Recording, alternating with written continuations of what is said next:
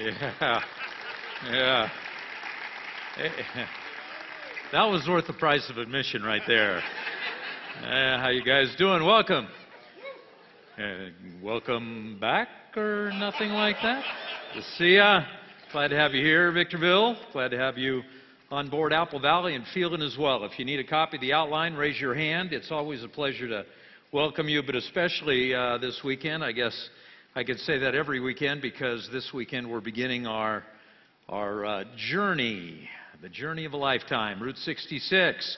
Reading through the Bible, I know many of you are faithful for 1 week.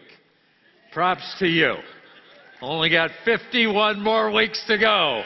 And I'll tell you what, there are whack jobs in the Bible, right? Have you read the stories over the last 20 whatever chapters? These people need therapy. But anyway, we're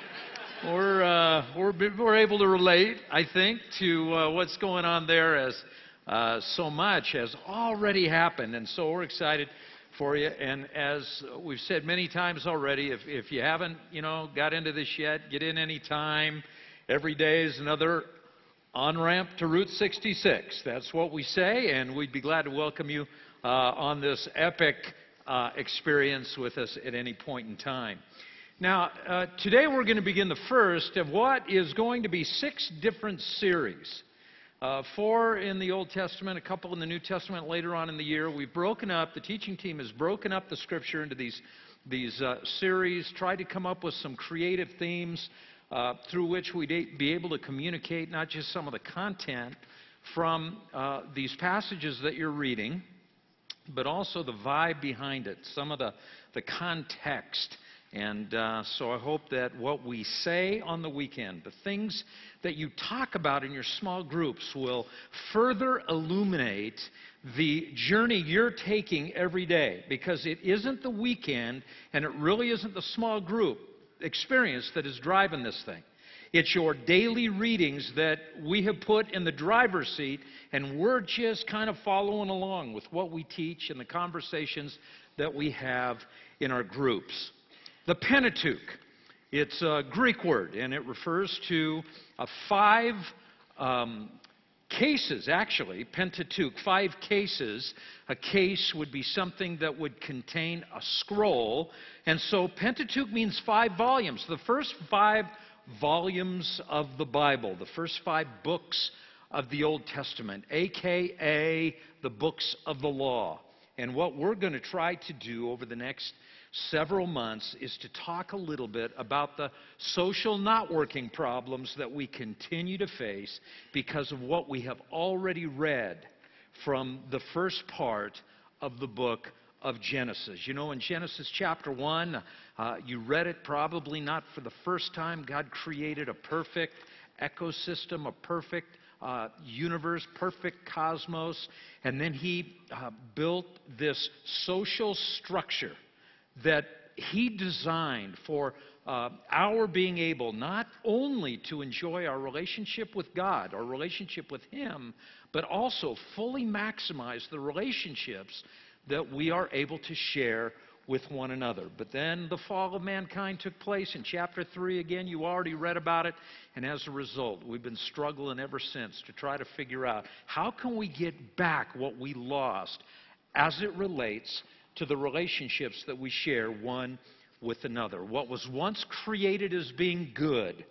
And boy, you read that in chapter 1. God would put something together and He'd just kind of stand back and say, wow, that's really good. And then day after day after day of this perfect creation, all of a sudden starting to come apart like a golf ball that some of you guys, put some smiles on, and pretty soon it's struggling to find its way down the fairway.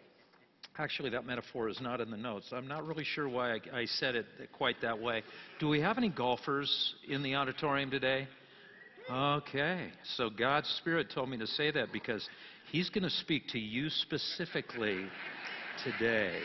I guess that's all we can conclude. Some of the narratives over the last 20-some chapters that we've read, some of those narratives have been pretty compelling. And one of the things that becomes very clear throughout the sequence of curses that God dishes out in chapter 3, in Genesis chapter 3, is that what was originally designed to come naturally in life was now going to still be possible, but only through some real effort. For example, childbirth became difficult. You know, with painful labor, ladies, you will give birth to children. It's part of the curse. You know, when God was talking to Eve, that's who he was speaking to when he said that. It was still possible to give birth, still possible to deliver children, but it was going to be difficult and painful, something that our family experienced. This morning, we got grandbaby number 5, and we're thankful for little Camden Faith White, the first offspring of our daughter Lindsay and her husband Jason, and now they're in the baby derby, and if we can just get our son and daughter-in-law in, we'll have a full court press on this thing. Cheryl and I are amassing this litany of grandchildren that we're very excited about. I don't know if massing is the correct way to describe it. That's not in the script either. But anyway, we're blessed. But, you know, it's been a difficult couple of days for our daughter as she, you know, was in those early stages of labor, and then late last night it was pretty tough. And I was not in with her grandmother, and her sister and her husband were, but they would come out and say, whoa, it was an ordeal, all part of the curse. You can still have babies. It's going to be harder now. You know, making a living as a farmer suddenly became difficult. God said to Adam, "Cursed is the ground because of you. Through painful toil, you'll eat food from it all the days of your life." You're still going to be able to make a living as a farmer, Adam, but it's going to take a lot more work now, because the ground isn't going to cooperate like it otherwise would have. And now getting along with people. Something that was designed to happen intuitively in this idyllic setting of the garden was now going to become quite difficult and painful. You know, when he was talking to Eve, what did he say? He said, as part of the curse, your desire will be for your husband, and he will rule over you. I mean, there was all of a sudden this pride thing going on, and even a woman's desire for her husband. Some commentators would say that's kind of a sexual statement, and, you know, I don't know about that, but then there are others who I think give a little better clarity when they say what happened at the fall is that we began looking for the wrong things from the wrong people.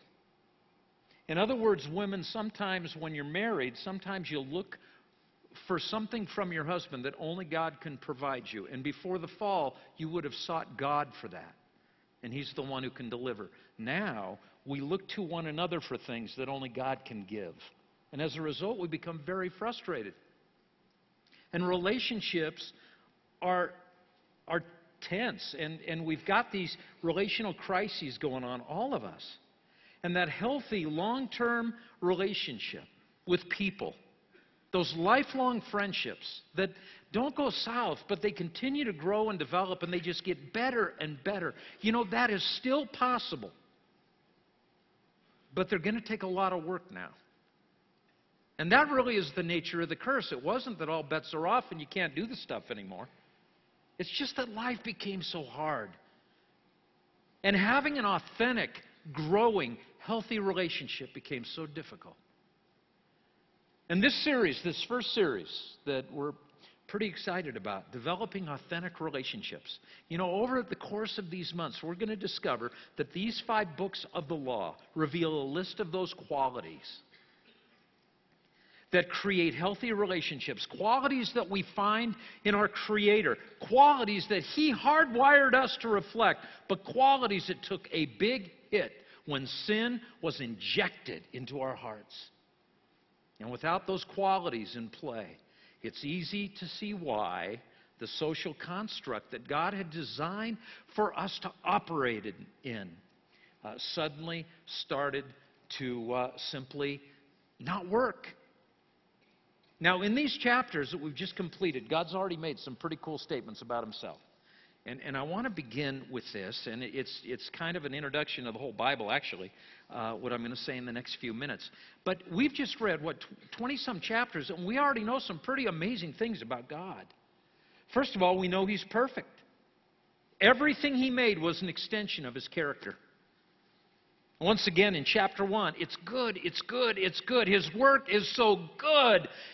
And it was good, his work was good because he was good. And we also learn that God is not just perfect, he's also very predictable. He created an orderly universe containing laws that make the cosmos predictable and relational dynamics predictable. There are very few surprises with God. Because of irrefutable laws that drive both the physical universe and the spiritual world systems, we know exactly what to expect from God every day. We should never be surprised at what God does. I know even on the good side of life, God does something miraculous, and it's like we're shocked. God is very predictable. He's a God of miracles, but He's also a moral God. And He lays out these relational systems, and He says, this is how I want your relationships to operate in order for them to be as authentic and as healthy as they can possibly be. And when we decide not to follow the rules, certain things happen, certain things break. And I know, we got people coming to us as pastors all the time saying, Pastor, what happened? Well, exactly what God said would happen happened. Because God is predictable. He's also personable. We love a personal God. Deism is a view of God that believes that God is disinterested in what happened to us. And you might actually know some deists. I think once in a while you might actually meet an atheist, but they're not quite as plentiful as deists are. And what they believe, what a deist believes, is that certainly God did create the universe, and God did create us. And then He put us here on this planet, and He kind of set things up for us, and then He walked away. And He kind of retreated from the affairs of life, of everyday life. And now if He's involved at all, it's only as an observer. He watches what happens, but He doesn't intervene, and He really isn't that interested. Well, if you've been reading over the last few days, you've already recognized that God is not a deist. Because God very quickly establishes Himself as one who wants to have a personal relationship with you and I. God worked with us. He walked with us. He talked to us. He cares for us, all because He loves us so much. He didn't warn Adam and Eve not to eat of the fruit of that tree because He wanted to keep them from having fun. What God wanted to do was to keep them from being harmed, from doing anything that would cause them to certainly die, as the text reads. God is a loving, personable God. He's also a purposeful God. We've already read in chapter 3 about the plan of redemption that was initiated almost immediately after Adam's fall into sin. And then the last quality of God, and this is not an exhaustive list of His attributes, just some observations. This is my journal. We learn that God was a peaceful God. That with God there is a sense of harmony that transcends everything that God designs. There is harmony in the cosmos. There's a harmonious relationship that God enjoys with Himself. There's a harmony, not just in the relationship that we share with Him, but the relationship that we share with each other, and even the relationship that we share with the animals. I mean, just in the natural ecosystem of the garden, it seems as though there was perfect synergy between Adam and Eve and the animal world. All those animals just kind of following there in front of Adam as Adam would name them. There was no reason for creatures on either side.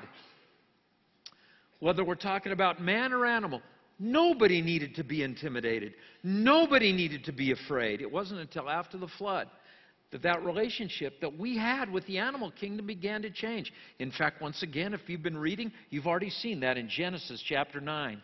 You might want to turn there in your Bibles. Genesis chapter 9, in verse 2.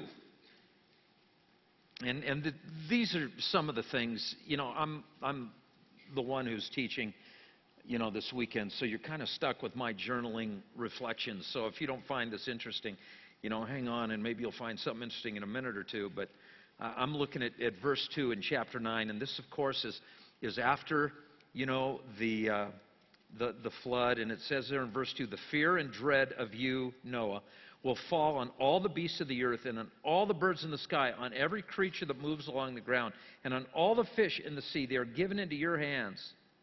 Everything that lives and moves about will be food for you. Just as I gave you the green plants, I now give you everything. The dread of man would at that point be part of an animal psyche. There would almost be that intimidation factor. They would be afraid of us. And certainly we, in many respects, are afraid of them. And I don't know why God changed the game there. But it would be easy to speculate that in a fallen world, the only way animals would ever survive would be for them not to trust us. Because no longer are we trustworthy. They needed to avoid mankind altogether just to survive. But my point in all of that, and even sharing that little tidbit of biblical history, is to once again reinforce that when God creates something, He creates it. He designs it. He desires for it that creation would enjoy peace. And the violence that increasingly becomes so much a part of the human journey. And we've read about it to this point, but you guys, it gets weirder. And that violence is not of God. He is not a God who loves violence. He is a God who loves peace. If war is ever holy, it is not waged to indulge our racism or to indulge our greedy attitudes. It is only indulged as a last resort to what? To reestablish peace. Because that is what God desires. That is what God seeks to do. And that was lost in Genesis chapter 3. And so now we're going to read the rest of the Bible as God seeks to reestablish peace in what He created. Reestablishing peace. We got a little list there. Let me just walk you through it quickly, and we'll try to get through this so we can get to the main thing today. But peace between God, peace between the Godhead, that even sounds weird to say, because we know that God is one, but we also know that God is revealed in three persons. You may have noticed the repeated references God made to the us of the Godhead. In chapter 1, He said, let us make man in our image. In chapter 3, He said, the man has now become like one of us. And you've got God the Father, God the Son, God the Spirit. But you know what they enjoy together? They enjoy peace. They have perfect harmony as they work seamlessly together. And that peace within or between the Godhead would not be compromised in the fall. In fact, it would only be compromised on the cross. And you remember the Son said to the Father, why have you forsaken me? And that was the first time there was tension. As your sin and my sin, the result of what happened in Genesis 3, as our sin was carried on Jesus' broad shoulders on the cross. See, then there was a lack of peace, even among the Godhead, even with God Himself. But then we talk about peace between God and people. And that peace between God and us has been restored in Christ. Now we're getting way ahead of ourselves, but you already know that this is all part of a redemptive plan. But He alludes to it in Genesis 3, where He talks about her seed and your seed, speaking to Satan. Referring to her seed, the virgin's wounded heel, did indeed eventually crush the serpent's head. Boy, that was a prophetic statement about what would happen at the cross. And what happened at the cross is that peace was reestablished between God and His people. And then between people and animals. Once again, we refer to the peace between the animal world and us, and we see in Scripture that'll be restored in the future kingdom as the lion and the lamb will coexist without intimidation or fear. But what I want to get at, and what we want to get at in this series, is peace between people. Because now, as Christians, reflecting back into the book of Genesis, we see now experientially that in the power of the Holy Spirit, the relational peace that you and I have between us can be experienced. But once again, now we've gone full circle. If we're willing to put in the work. If we're willing to put in the work. It's hard to have kids. It's hard to make a living.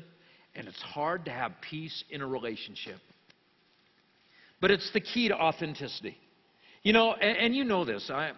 This is not something I'm saying in a vacuum. You guys experience this every day. Peace in a relationship is important, and it is the key to a lasting relationship.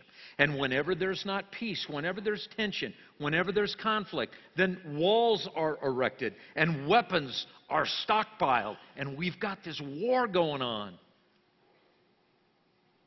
And now, since humanity's fall, peace is not possible between you and I without a tenacious commitment to make a relationship work. You and I have to work hard to get along with each other. And it's not because, you know, there's anything really weird about us, although there probably are many things that are weird about us. But it's just because that's the nature of the fall. And we default to this laborious approach to everything that was so intuitive to us before sin entered the world. So we want to look at tenacity today. Tenacity is really the first point in this list of different qualities that are important if we want to restore what we lost, relational. Tenacity is simply another way to describe unconditional love. We use that word all the time as Christians. We talk about loving unconditionally. And let me just frame that with the word tenacious.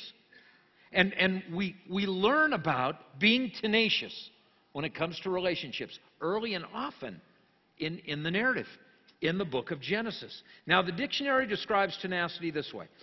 If you're tenacious, you're determined or stubborn. Say, oh, well, I'm married to somebody who's tenacious then, because they're very determined and they're very stubborn. Now, it's interesting, and you're probably right, because it's interesting how what we look at tenacity as a virtue. We look at stubbornness really as a criticism. You know, that's something that is not virtuous. You're just being stubborn. No, actually, I'm being tenacious. Now, it's really the same, and you can use that comeback, I guess, but don't tell them you heard it from me. I guess we're talking about the same thing. You know, when we talk about being stubborn in our opinions, really we're just talking about holding our opinions unconditionally. We're being tenacious about our opinions. We refuse to back down. The more lengthy or difficult a conversation becomes, the more determined, the more stubborn, the more tenacious. Watch this. The more unconditionally we're in love with our opinions. We root for our teams unconditionally. If we love a team, it's without condition, even if we don't like the players. I never thought I'd ever root for Manny. And then he put on Dodger blue. And he was forgiven of all of his sins somehow right then. You know? It's that unconditional love for a team. It's so much a part of our identity. We just keep cheering no matter what. We unconditionally believe that money's going to bring us happiness. Now, some of us have realized that isn't true, but so many of you still believe that. No matter that it never has brought you happiness, and no matter that you don't know anyone for whom it has brought happiness, you sacrifice so many things just to make more of it, because you are so tenaciously holding on to that particular view of money. Do you understand how tenacious we are in life? And that's why when people say, well, they just don't have tenacity. Yeah, they do. They got a lot of tenacity. They just don't apply it in the right places. They're tenacious about the wrong things. And I don't know, maybe God just gave us a certain number of tenacity genes that we can utilize. And so if we use our tenacious energy in the wrong areas, maybe we're just all worn out. We don't have any more tenacity energy to apply to relationships. But it is so important. If we only brought that level of stubbornness that we bring to so many other things to our families, to our friends, to that group of 8 to 15 people, God is so interested in our having an authentic relationship with. And the reason why God wants us to have authentic relationships with our oikos is so that we can have authentic conversations about authentic things like heaven and hell. And yet we give up on people. We don't give up our opinions. We don't give up our teams. We don't give up our lousy theology when it comes to things like money. But we give up on people. And one of the problems, I think, is that we see relationships as contractual. Relationships are not contractual. And what I mean by that is that we enter relationships with a kind of unwritten and perhaps even unconscious prenup. Now, you know what a prenuptial agreement is. And usually, if you've got one, it's because you married somebody who's really rich. And they want to just hedge their bets. And if for some reason you don't turn out to be, the faithful companion that they had hoped that you would be, you're not going to, take them for half their stuff because they got a lot of stuff. And so you see a lot of people in Hollywood, a lot of people in professional sports. They have, and maybe it's not all public, a matter of public conversation. But, after the relationship begins to go south, you are privy to some of the conversations that took place before the relationship began. And you realize, they had a prenup. They had a prenuptial agreement. And did you know that even though you don't have one in writing, and you probably didn't even have that conversation with the person that you married, because you're broke and so it didn't matter, and there was no big deal at the time, but the fact is, it's not just the rich guys that have those. You've got one with everybody that you have a relationship with. You've got a pre-relational agreement. And we talk about how important a friendship is, how important a relationship is, while at the same time we're careful to insulate ourselves from the potential of being wounded by that relationship in the future. And that's why I call most relationships contractual. And what is a contract? A contract is a conditional agreement that I make primarily for my benefit and protection.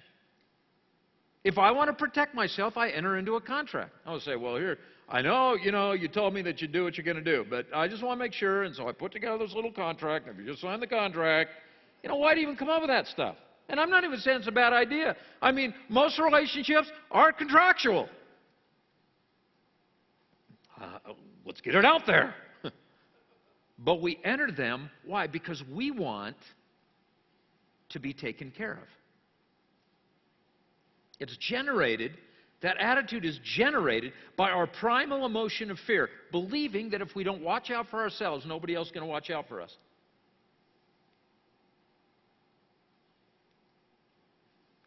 One of the terms that you've already run across in some of the more dramatic stories that you've read over the past week is the term covenant. And Berit, the Hebrew, forms the basis of God's relationship with people. And I just want to tell you, before we even explain covenant, is that it is just a formal way of being tenacious. It is an expression of tenacity. Now, a covenant can be either conditional or unconditional, but it has one significant distinction from a contract. It's an agreement that I make primarily for your benefit. That's what a covenant is. I'm getting into this thing not because I want to protect myself, not because I want to serve myself, not because I want to better myself, but because I want to protect you. I want to serve you. I want to better you. I want you to be a better person. I talk to, again, people who are getting married, and why do you want to get married? And, well, just all these kind of bizarre explanations. And I just love it when I hear somebody say, the reason I want to marry this person is because I know God has created them to be something great, and I want to help them fulfill that call that God has placed on their life. Holy mackerel. I mean, let's just, I'm free this afternoon. Let's just marry you right now. I mean, that is just a great reason to get married. How often do I hear that? Not very often. Far more often, because what he does for me. How she's always there for me. How they're always, ready to do for me what I want done for me. Me.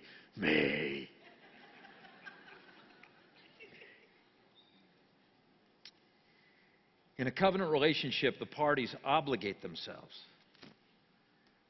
to better the other. And the terms of the agreement in a covenant, and you've already read this, so this is only new to those of you who have not been in the sequence so far. So we're bringing you up to speed. In a covenant relationship, the parties obligate themselves to the terms of the agreement under the penalty of divine retribution if they try to avoid fulfilling those responsibilities at a future date. In fact, one of the characteristics of the initiatory event of a covenant was a sacrifice.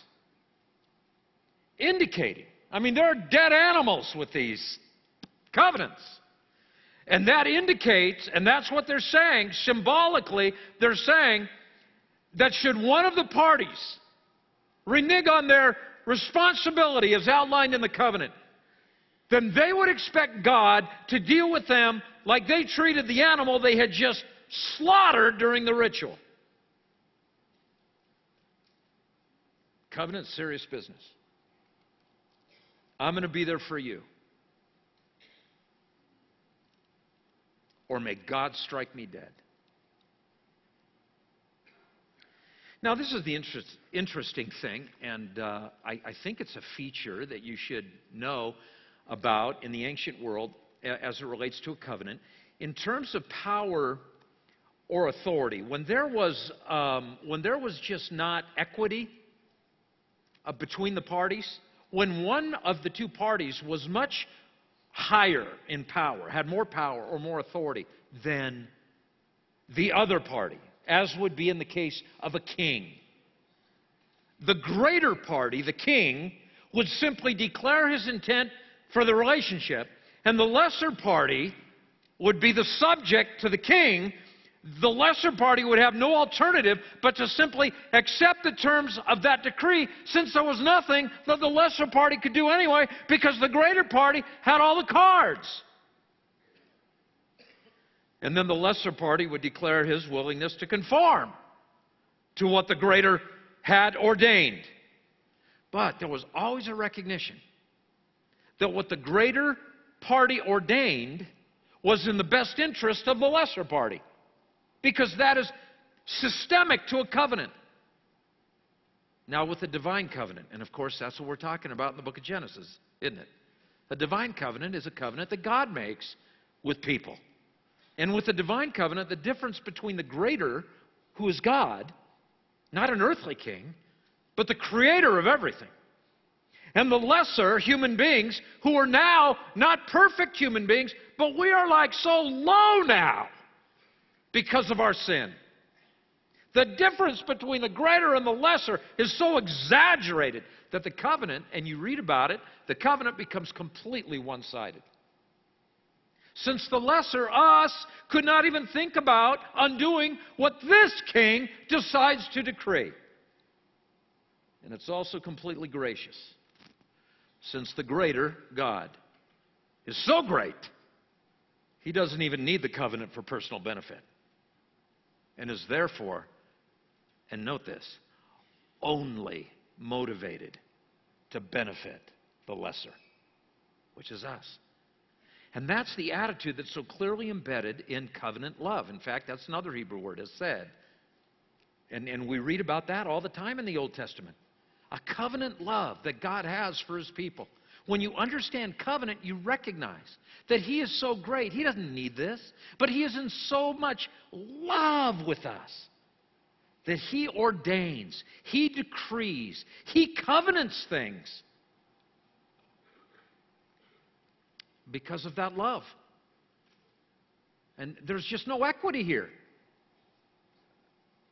Now we see that as expressed to Adam. Turn to Genesis 3. You were in 9, so you just turn left about 6 chapters. And in Genesis 3, verse 15, and we've already seen this passage.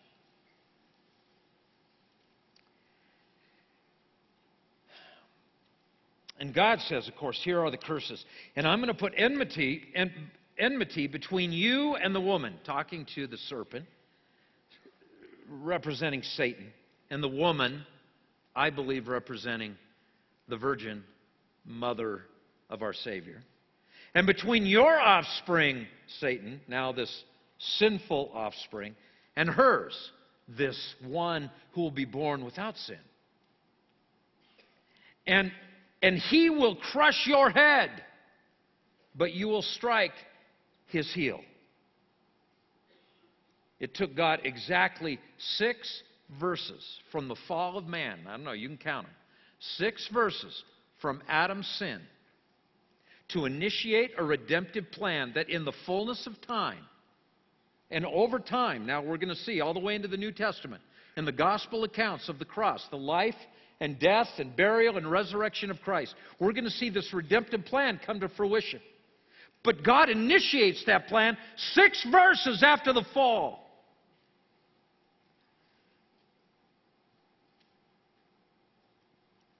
Because God wanted to reignite an eternally healthy, authentic relationship with His people. And from the very beginning, we see that covenant love, that hesed, that unconditional love, that tenacity to not give up on the race that He created, on the human race. And then we see covenant expressed to Noah. Look back in chapter 9 again. Chapter 9, verse 14. And of course, after the flood, you know the story. Whenever, God says, verse 14, whenever I bring clouds over the earth and the rainbow appears in the clouds, I will remember my covenant between me and you and all living creatures of every kind. Never again will the waters become a flood to destroy all life. And there's a covenant that God makes. Now, this is so interesting to me, and I just want to process this for a minute. And then we'll get to the biggest covenant that you read about in the book of Genesis. But some people want to champion Adam's faith to follow through on an initiative, Noah's faith to follow through on an initiative that he certainly didn't understand. He didn't understand the ark until God explained it. He didn't understand rain because there had never been any. He didn't understand flood. He didn't understand the utter destruction of humanity. This was all brand new to him. God said, build an ark. He said, okay. And so we look at the story of Noah, and some people look at that and they say, this is all about a man's faith. Other people look at that and they want to champion God's willingness to give humanity a second chance. Once again, elevating that idea of tenacity, that God wants to just hang in there with us. But I think there's a different divine motive for the flood. Because God knew that no matter how many times He rebooted the human race, sin would eventually work its way back into the practical, everyday lives of people and destroy them. I believe the primary purpose of the flood was the destruction of the Nephilim, and you read about them. Those men of renown. When the sons of God and the daughters of men had children together. You see, I think that was a calculated demonic strategy to try to bypass the redemptive plan that God already engaged in chapter 3, verse 15, to save the human race from our sin. And I believe that particular end run was generated by the enemy to somehow engineer a hybrid creature, half human, half angel. And I know that sounds like X-Files kind of stuff, but it's still what I think. And whether I'm right or not, I guess I'll never know, at least not on this side of eternity. But the rainbow was a sign of God's tenacity. And if I'm right, the rainbow is a sign of God's tenacity to never give up on humanity. No matter what Satan throws at us, no matter even if he tries to re-engineer us genetically, God will put an end to it because he has committed himself to us to not just exist with us, but to redeem us and have an authentic relationship forever with his people. And then we see that covenant expressed to Abram in chapter 15. In chapter 15, God tells Abram to get 3 animals. And he says, cut them in half and arrange them on opposite sides of each other. And God walks through that bloody those bloody halves of those animals. And he is signifying that he unconditionally loves Abram and that he would unilaterally fulfill his promises because God's the only one walking between those animals. Remember I told you that there is sacrifice connected to covenants? And God is saying, as I am God, and as long as I am alive, I am going to be committed to you, Abraham, and to your descendants. And you say, really, was it unilateral? Well, yeah, Abram was, remember, he was asleep the whole time. This was God working, symbolically identifying his tenacious love for Abram, his covenant love for his people. And that covenant love dominates the conversation all the time. You see, God knew what was waiting for Adam and Eve. We talk about the Adamic covenant, the covenant with Adam. God knew what was waiting for Adam and Eve. Only 2 children into their family legacy, and they've got a homicide on their hands. Within days of finally exiting the ark and initiating this new chapter of history, Noah and his sons, you remember that story? They got this weird kind of sicko thing going on that the text doesn't even want to touch. The text doesn't even want to explain. And the behavior of Abram and his descendants, you've already read about his faithlessness. Clearly not reflecting the kind of faithfulness to their God who was so tenaciously showing his faithfulness to them. You see what's going on here? What God is doing is he is leading the way. And he is providing a blueprint for our relationships. In fact, Jesus later, in discussing this having a conversation, discussing this issue with his heavenly Father, he said, Lord, I want them to experience the harmony that we experience together. But it's going to require a covenant approach to relationships instead of a contractual one. But this is the thing about the Old Testament covenants. They foreshadow a new and improved covenant. And you really can't have a conversation about the Old Testament covenants unless you turn to Luke chapter 22, verse 20. And there Jesus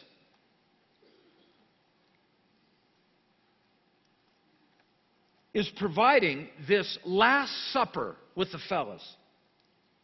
And it says in verse 20, in the same way, after the supper, he took the cup saying, this cup is the new covenant in my blood, which is poured out for you. Now, remember a few minutes ago I told you there's always a sacrifice attached to the inauguration of a covenant. And Jesus is describing his own blood as sealing this particular covenant. You know, you've read that, and you have probably, just because you've been a Christian most of your life, or at least for a good part of your life, and you've read that, and you've heard pastors use that particular verse, especially when we talk about communion. It's just part of your vernacular. But you have to understand what we have been reading together in the book of Genesis and what it means to have covenant with God. What it means to serve a God who is tenacious. What it means to serve a God who refuses to give up on people. Before Jesus came, God had set this plan into motion. And when Jesus comes, he is now resurrecting the idea of covenant. He says essentially to these guys who are all Jews, they all read the Pentateuch. They all knew all about Adam and Noah and Abraham. And God said, you know all about covenant, right? Well, those covenants only foreshadowed this new and improved covenant that is now being delivered in the person and work of Jesus at the cross. And then you look over at 2 Corinthians chapter 3. 2 Corinthians chapter 3, verse 6. It says that Jesus has made us competent as ministers of a what? Of a new covenant, not of the letter. It's not a matter of what's written on the agreement. Because when God makes a covenant with us, we break it. He doesn't break it, we break it. How will it ever get to the point where we will actually fulfill the covenant that God establishes and fulfill so faithfully on His end for us? How will we ever get there? Well, here Paul says, He made us competent. Competent. Boy, that's a loaded word. Competent as ministers of a new covenant. Now we can do it. That's all it means. But it's not of the letter, but of the what? The Spirit. Because now that we're in Christ, now that the Holy Spirit has come into our lives, has indwelt us, and now fills us, now we have the opportunity to experience together authentic relationships, peace in relationships, peace in the relationships that you and I share with one another that reflect the peace that God shares within Himself, that we experienced and enjoyed in the garden. We can get it back, you guys. It's going to take work because of the curse. But it's possible. It's possible if we're tenacious. Like God. Just 3 questions. I just want to ask you 3 questions. We'll let it go. Do you recognize the difference between tolerance and grace? How can you learn to demonstrate the kind of tenacity that God has shown us in His covenant love? Do you know the difference between tolerance and grace? Tolerance believes that everything someone does is somehow okay. We hear that all the time in counseling. And we try to bring peace in a relationship where there's been sin. It's just a little microcosm in your life about what's been happening in the entire Bible. It goes all the way back to the book of Genesis. Chapter 3. And you know, one member of the party, of the contract, says, oh, I suppose that's sin now. We're just going to brush it under the carpet now. It's no longer an issue now. That somehow what they did is okay. What they did is not okay. And I want you to know, you don't understand the difference between tolerance and grace. I agree what they did is not okay. It's not okay. Tolerance is not required to be tenacious in a relationship. But grace is required. Grace doesn't say what they did is okay. Grace hangs in there with someone in spite of the fact that everybody knows what they did is not okay. That's the difference, guys. That's part of the new covenant. It's a covenant of grace. It's not written in the law. It's written by the Spirit in our hearts. And tenacity will always require grace in a relationship to exceed the truth that you know about the person you want to love. Where truth abounds, grace must abound even more. Second question, do you see the relationship as a bridge to personal growth? See, that's different than personal happiness. Remember, the covenant's not designed to meet your needs. Inasmuch as you might even consider yourself in the relationship to be the greater, like you're the king.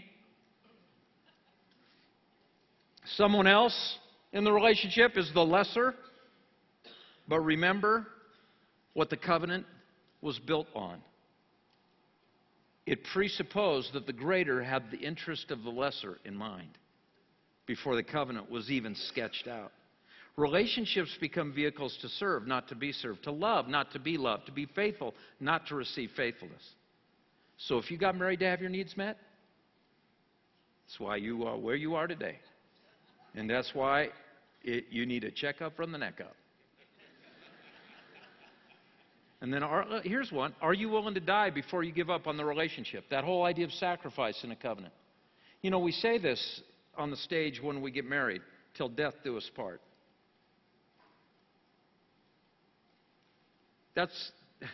That's why we establish the marriage covenant before we really know what we're getting into. And you can date for a while, and I hope you do. Hope you do the premarital class or go through a process. The more you know, the better. The more you know before you get married, the more you can work on before you get married.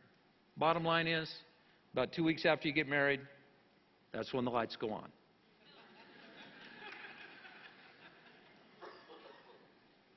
And that's why you made a covenant a couple weeks earlier. till death will we part. Why? Because that's what a covenant is. You're in this thing for the long haul. Because this is not about your happiness. This is about your personal growth and becoming like Christ. That's what makes the covenant love that God showed us so amazing. Did you know that even before He established the covenant, He knew everything about you? He knew your past, your present, and your future, and He still committed Himself to you? Committed Himself to fulfilling the purpose of history, to reconnect what was disconnected when Adam and Eve were forced out of the garden in your life, to actually establish a relationship that is authentic, that is based on truth and grace in Christ. He's so tenacious, isn't He? So just don't give up. You want to be godly? Don't give up. That's your homework. Let's bow for prayer.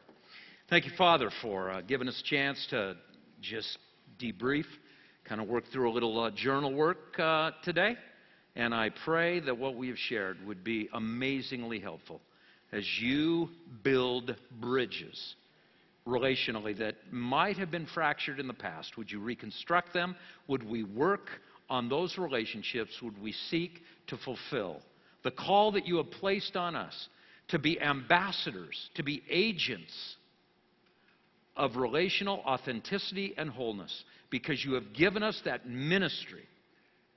You've made us competent of showing covenant love to the people around us. Not a covenant based on the letter, but on the Spirit, because it's the Spirit that gives life. And Father, we thank you for that. If there's anybody in the room that doesn't know God, through Christ, He is tenaciously seeking you. That's why you're here. You're not here as a matter of cosmic accident. You are here by divine appointment. God wanted, I guess, to show you that He loves you that much. And if you'll admit, believe, choose, ABC, admit that you, like Adam, are a sinner. And if you will believe and embrace that belief in Jesus, the Son of the Virgin, her seed that died for you, and choose to place your faith completely in Him, you will have eternal life. And you will have temporal life that is far more compelling than anything anyone else could offer you. And so it's not just eternal, it is also temporal. I don't say this, you need Christ, because you might die tomorrow. I say this because I think you're probably going to wake up tomorrow. And you're probably going to have to live tomorrow. And with Jesus as your advocate, your life will connect dots you've never known could be connected. And so if you'll admit that and believe that and choose that, He'll radically change the game for you. And Father, as you seek to use us this week, make us agents once again of Hesed, covenant love. In Jesus' name. All God's children said. And then all God's children said, I got to leave my welcome form in the basket, and we'll see you next time.